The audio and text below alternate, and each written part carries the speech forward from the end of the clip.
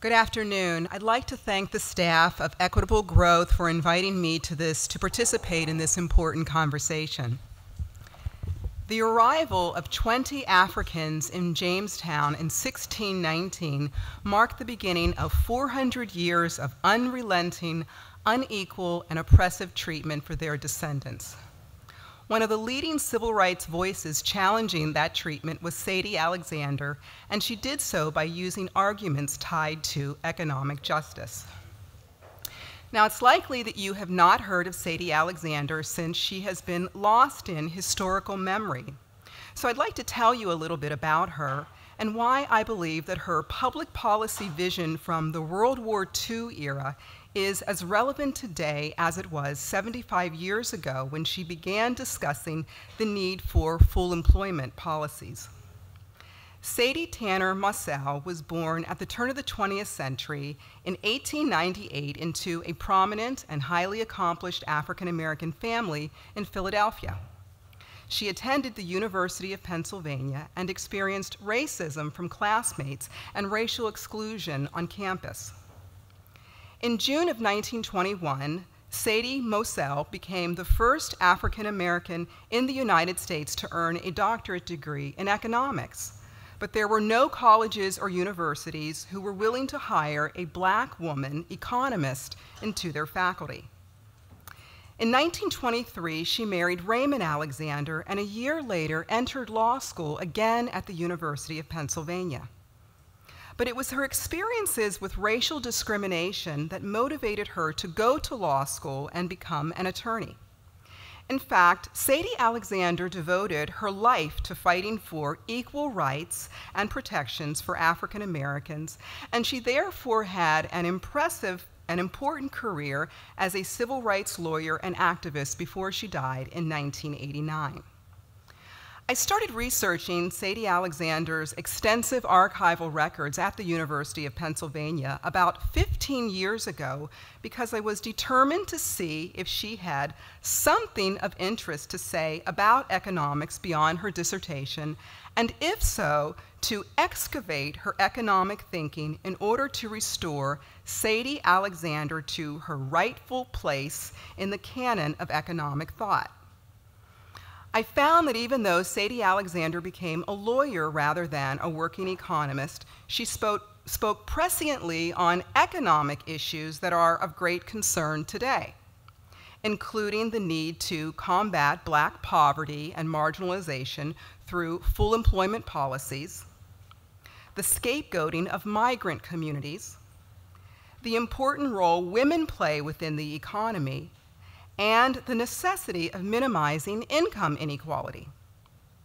So today I'm going to focus on Sadie Alexander's arguments for full employment policies during World War II. Indeed, I believe that she may have been the first American economist to advocate for a federal jobs guarantee. During World War II, the government achieved full employment by using direct job creation through public works programs, such as the Civilian Conservation Corps and Works Progress Administration. But given the expected 40% cutback in jobs after the war ended, Sadie Alexander advocated that government continue to provide full employment through public works in the post-war period. As the U.S. neared the end of World War II, in January 1944, in his State of the Union address, President Roosevelt called for a second Bill of Rights to provide, quote, a new basis of security and prosperity. He believed that the transformation of the economy into an industrial economy since its founding required an expansion of citizens' rights to life, liberty, and the pursuit of happiness. Indeed, he stated that it was, quote, self-evident that true individual freedom cannot exist without economic security and independence. He also stated, quote, people who are hungry and out of a job are the stuff of which dictatorships are made. Sadie Alexander shared with Roosevelt the concern over economic insecurity and the danger that it posed to democratic rule in the U.S. Alexander gave a speech in early 1945 at Florida A&M College that gave a more in-depth analysis of the racial implications of economic insecurity than Roosevelt's speech. Alexander was concerned with the effect that economic insecurity had on people's lives, on their quality of life, but also in giving rise to racial hostility. Alexander warned that economic insecurity would increase racial ethnic violence and that it would undermine the rule of law. In her speech, she drew on lessons from the previous World War. Economic uncertainty due to the loss of jobs following World War I, and especially the perception of Black social mobility, fueled white anger and led to over 30 incidents in 1919 where white mobs terrorized Black men, women, and children across the country, killing hundreds of Black people and destroying Black homes, businesses, and communities. We are, of course, in the midst of the 100th anniversary of that awful period known as Red Summer. Indeed, Sadie Alexander believed that economic security was vital not only to enhance human well-being, but also as a foundation for the maintenance of democratic institutions. She warned that fears of economic uncertainty and hopelessness can be manipulated and channeled into scapegoating against marginalized communities.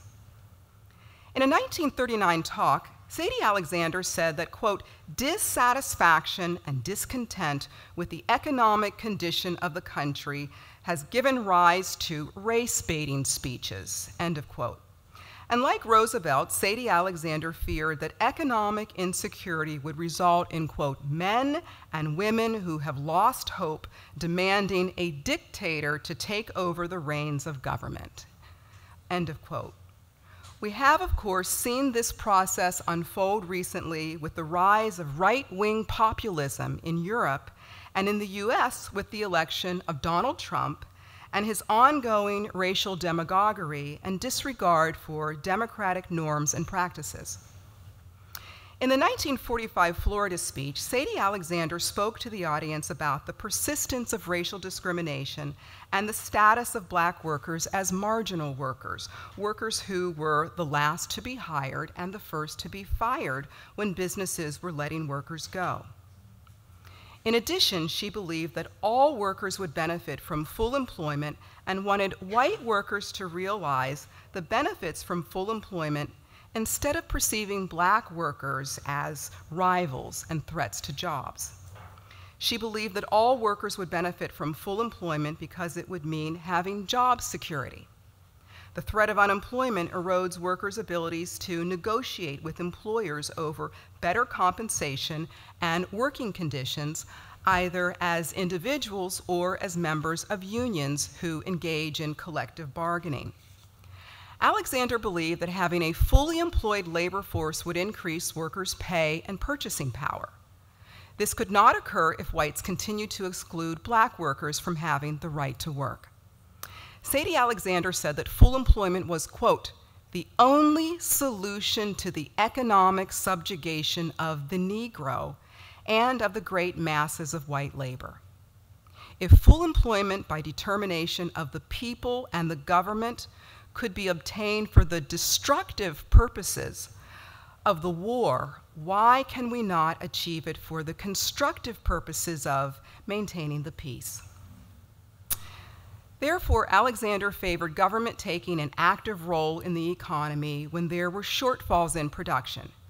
She believed that the federal government should provide jobs that paid livable wages to workers who were willing and able to work, but who were unable to do so because of the failure of the private sector to generate enough jobs.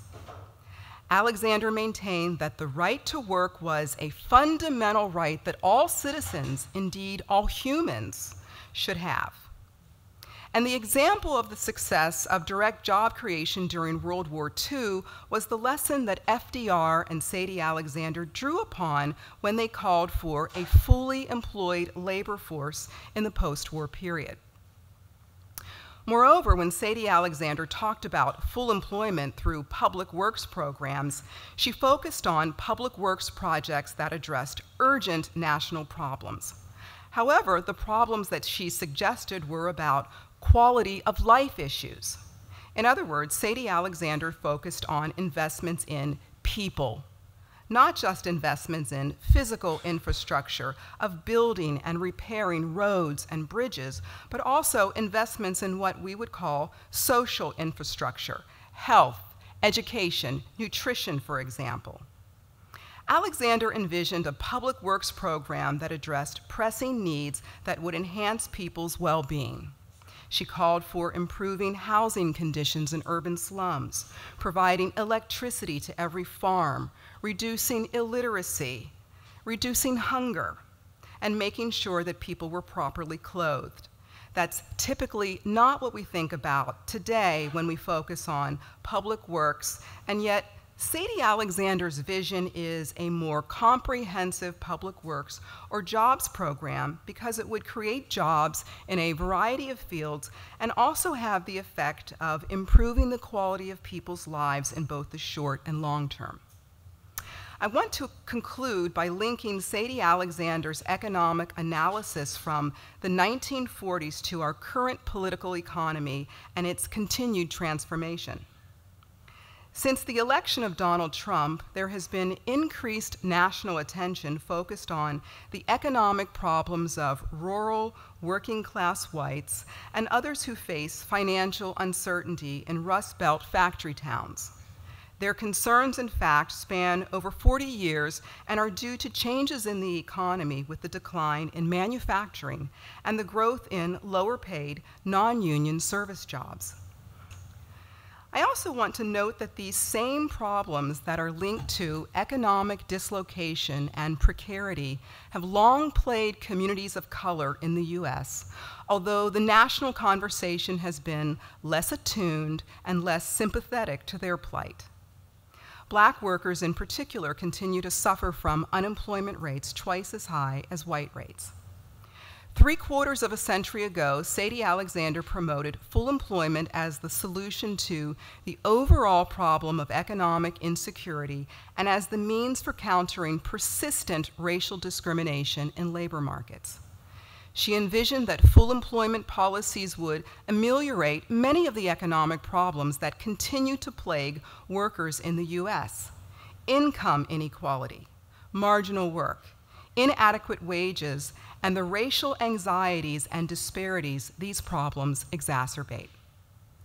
The idea that the federal government should guarantee jobs paying livable wages is a vision that recognizes the corrosive nature of economic insecurity in our communities and the benefits instead of shared prosperity that expands citizens' rights to life, liberty, and the pursuit of happiness. Thank you.